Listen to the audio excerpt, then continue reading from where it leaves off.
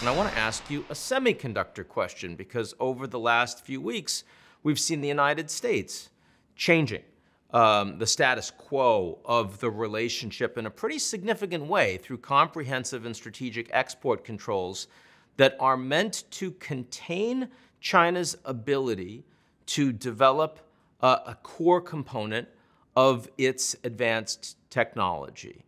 How surprised are you that the Americans are engaging in that policy? And what are the implications for the security balance between the two countries? So I was not surprised that they did it. I was actually surprised it's taken the United States so long to do this.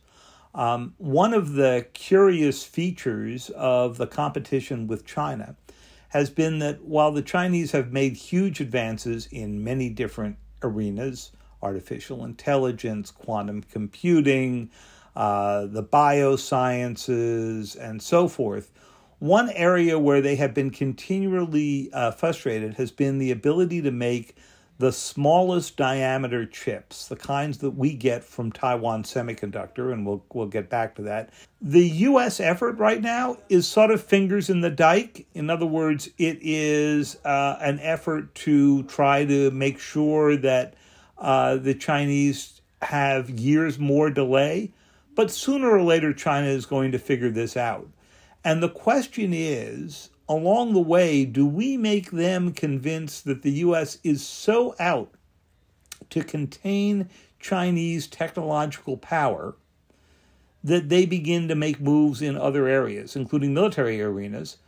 And that's critically related to Taiwan, because right now, in my view, Ian, the greatest defense we have against Taiwan being invaded is the existence of Taiwan-Semiconductor.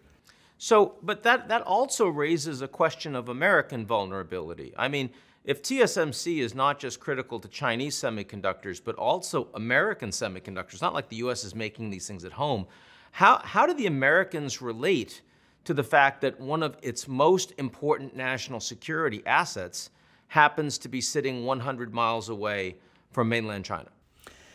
You know, if there was ever a reason for sort of a commission on American vulnerabilities, one of the first things I would put on their agenda, Ian, would be a study of how we allowed the manufacturing of key semiconductors, not the commodity semiconductors that go into your car or your microwave or whatever, but the real leading edge semiconductors, which the U.S. invented, dominated the technology, and then came to the conclusion in the era of globalization that the supply chain around the world was reliable enough that it didn't make any difference where we manufactured them. And, you know, this was a feature of the past 2 decades. The Europeans did it with oil and gas, being dependent on the Russians. We did it in the semiconductor arena, where we were dependent on Taiwan, but many other places. And the vulnerability of Taiwan was never really considered to be a high-end concern until the past few years. And that's remarkable to me.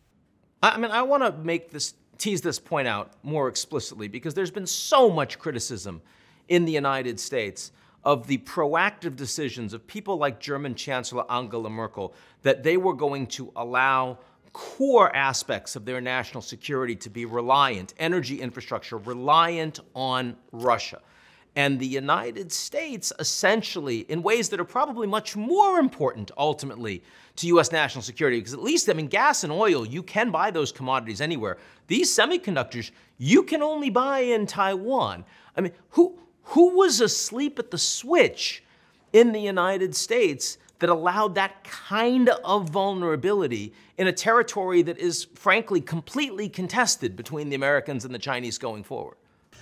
Well, who was asleep at the switch? The semiconductor industry in and of itself, a government, a series of governments in the U.S. that knew this was an important technology, but basically just allowed the capitalist flow of supply chain to work its own way. And so if you're looking for political leaders to blame for this, I'd start with George W. Bush, Barack Obama, Donald Trump, and Biden has actually, sort of paid attention to the alarm.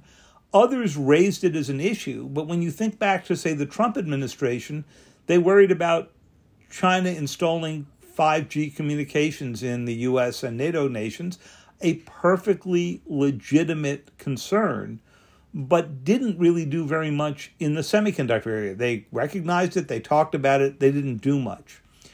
Here's the challenge right now. You can buy yourself some time by trying to prevent the Chinese from buying these high-end manufacturing machines and the lithography all around it.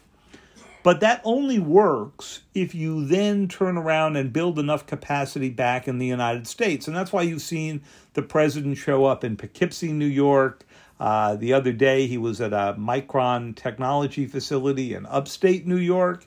You've seen him in Silicon Valley promoting all of this.